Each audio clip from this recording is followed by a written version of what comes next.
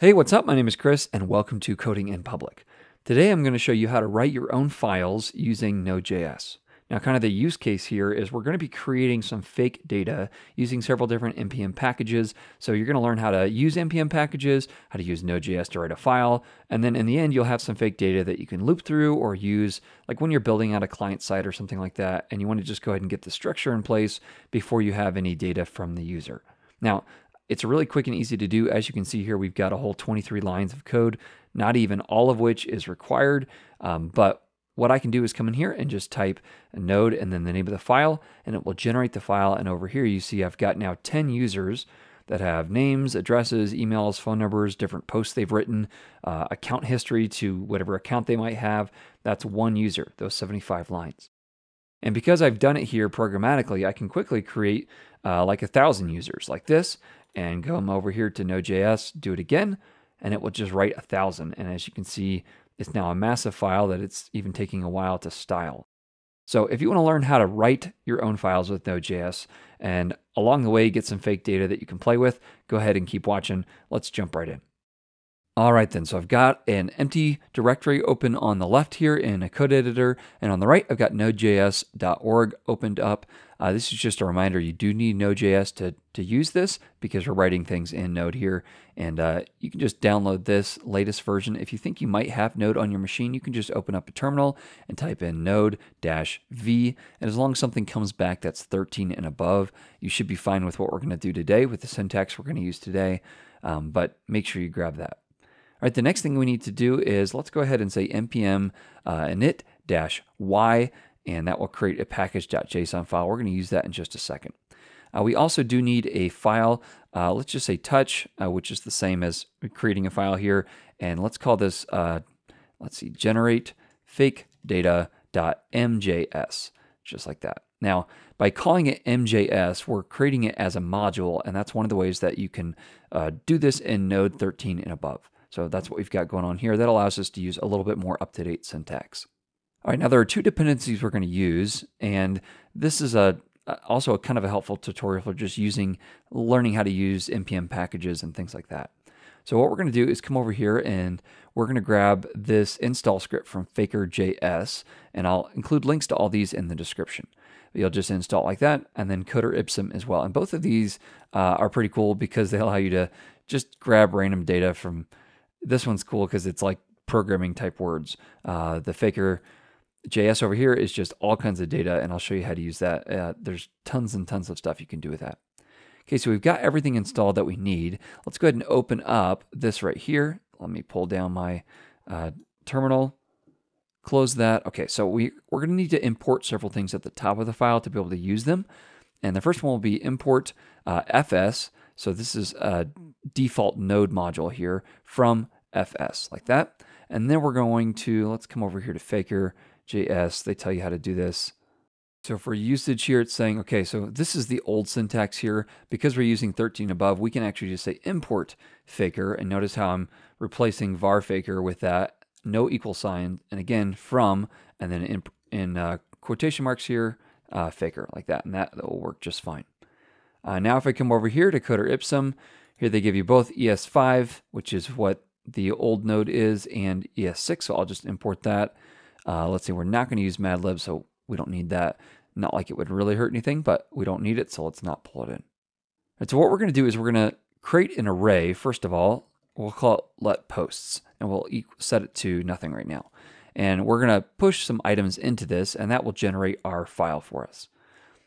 Because we want to set how many numbers of posts we're going to use, we'll say const number of posts, and this will allow us to control if we want to create 5 or 6 or 10 or whatever. Let's do 10 to start with, and then we can change that later.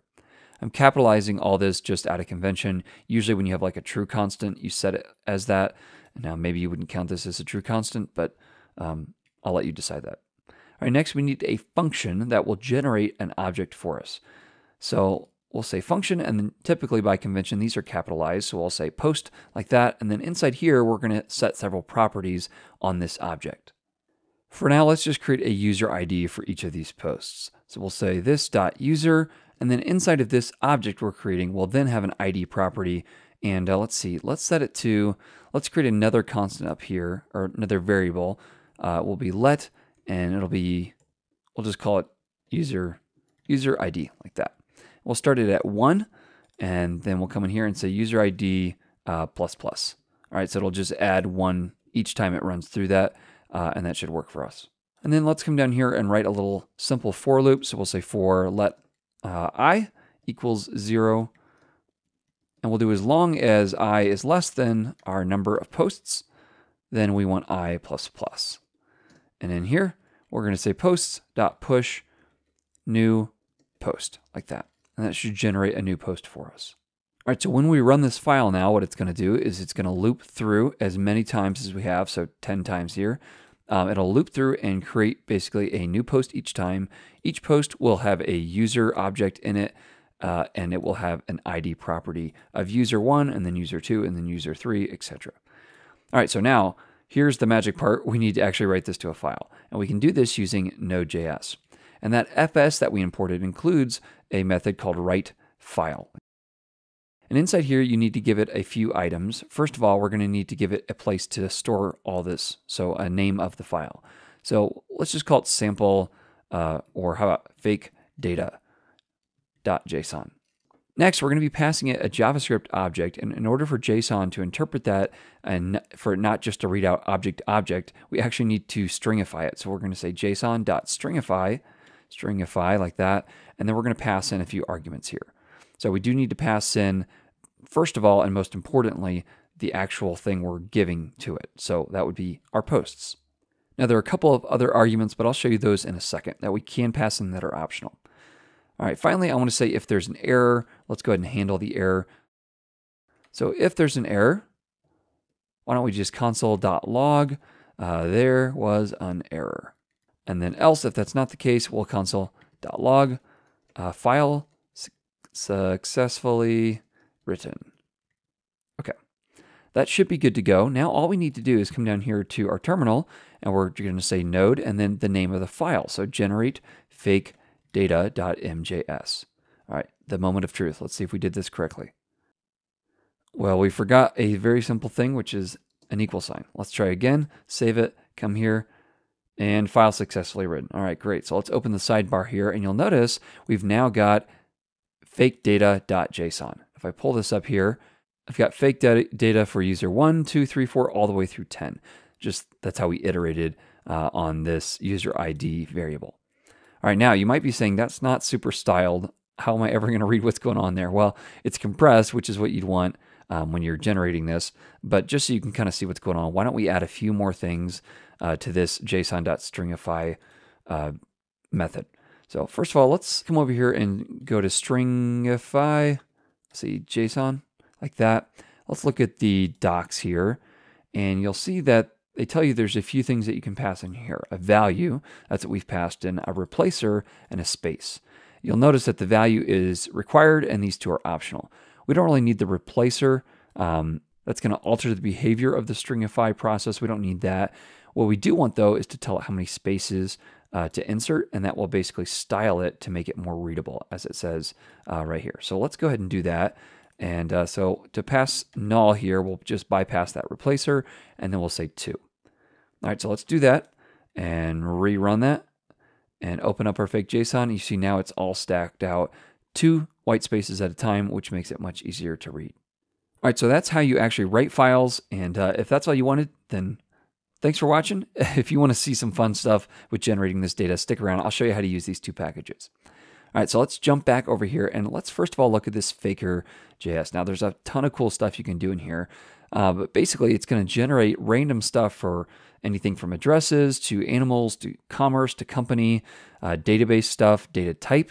You can do dates, just fake itself, which I don't remember what that does, different financial information.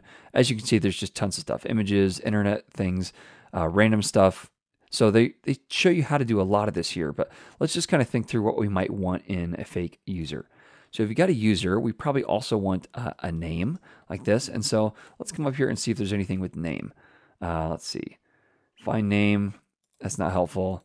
Skip past all these, city name, street name, company name, finance, username. Okay, how about this? First name and last name. So let's do that. And let's create an array here. And inside this array, we're going to have two items, two objects. So we'll have first name like this. First name, you don't have to name it that, but since that's what it's named here, I'm just going to use the same thing. And then all we have to do is pass faker.name. This is the category it's under, dot first name like this. And then it's actually a method, so we're going to leave it just like that. And then let's go ahead and say we want, in addition to this, we need a comma here. This is still inside our array. We also want last name. So we'll say last name like this. Okay, so with both of those in place, let's run our thing again and see what pulls up. All right, so now each of these have a name array with a first name and a last name. So again, you can do this with all kinds of stuff. So let's say we've got an avatar. So we'll come in here, let's see, avatar, and where was our avatar? Avatar. Okay, so it's under image, so we just say faker.image.avatar, like that. And then if I save it here and run it again, I'll come over here, and now each of them are going to have an avatar attached to it as well, which is just some little fake headshot from this Faker's website, the Faker package. All right, and then there's a bunch of stuff you can add, as you can see. In addition to having like a user property, I can just jump out this way, or a user object, I can jump out this way and have something totally random. Here's where I'm going to show you how to use Coder-Ipsum. So Coder-Ipsum basically just has 4 little helper functions. We're only going to use actually 2 of these. We don't even need paragraph. I'm not going to use that today. And all you do is pass it anything and a number, so like sentence 7 or phrase 4. That will spit out 7 sentences or a phrase of 4 items in it. Or like if you did paragraph, you could do 2 paragraphs. So basically, they just said, hey, they were building out some stuff for a tech workshop.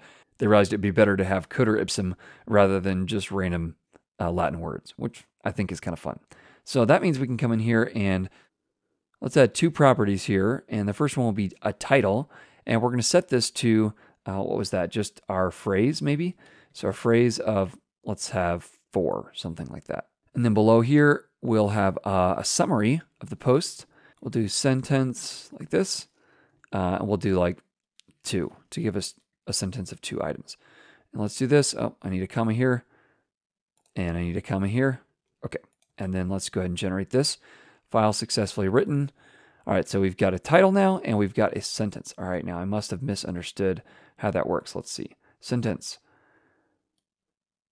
Optional words to include, not sentences to include. So let's do that. So let's come over here, and we'll have at least, I don't know, 39 words. All right, and then let's go ahead and run it one more time and open this up. All right, there we go. That's a proper summary, and it's styled like a sentence with a capitalization and a period. Now, they do mention that some of the words in here are more than 1 word, so you might be saying, like, you passed in 4 and it's giving you 5. Well, some of these will just be 4, some of these will be 5, so like this one's 4. It depends on what they count as a word in here, and they mention that in here, that some of the words are more like little Bobby tables. All right, well, more power to you. Well, let's jump over here, and I'm going to show you one more thing. We're just going to erase all this right here. All right, and then I'm going to jump over this way, and they actually have a way to generate what's called a random card. All right, and this basically will do a lot of your work for you. So you can just say this dot, I guess, post is equal to, and then we'll say faker.helpers.createCard. What this is going to do is it's going to create basically everything you might want. So let me run this again. And we'll jump over here and open our fake data. And you'll notice that now each of these posts has a post name, username, email address, geolocation, phone number, website, company, different posts that they've written. So this might be, maybe user would be a better thing. We'd call this .user. And then let's try it again, since technically it looks like it's more of a user. And so this card includes everything from here all the way down to here. So account history, different posts that they may have written with summaries and longer sentences. And of course, this doesn't include our Coder-Ipsum, but it's just using the fake JSON data. Now, as you can see, these don't really make sense. We've got South Dakota in the country of Nigeria, and I'm sure this doesn't match up either. And I doubt this phone number matches up, and this is some random website, but you get the idea. It's creating this fake data that now you can loop through in your projects, or when you're trying to display data for a client, when you're building out a site, just to show them what it might look like before you've got real data from a client. I hope this was fun and informative of just how you can use Node.js to create files and also how to make your own fake data. Once you make your own fake data, you can use it to practice your different array methods or your object methods. These are the kinds of things that really help sharpen your skills, is just forcing yourself to work through data. A lot of front-end development is just this, taking data from some API endpoint and cleaning it up and then using it in your site. So play around with this some, let me know what you make, and I will catch you in the next one. Happy coding.